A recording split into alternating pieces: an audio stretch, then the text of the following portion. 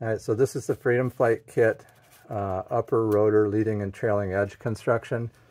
You can see that each rod is taped in place, very carefully taped so that the rods don't project into this hole area that's on the diagram. Then we have one of the triangles pinned with a thin grade pin so that it doesn't split the wood. And then the other triangle is going to be held against it, and we're going to use one drop of glue using a capillary tool. So the drop of glue looks like that. Very, very tiny. That's all the glue you need. Don't use the glue bottle. So I'm going to hold the triangle in place, pinching the rod.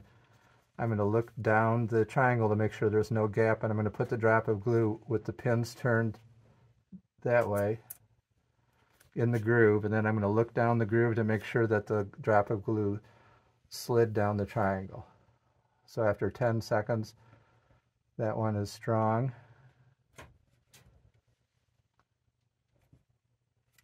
And you can move to the next triangle.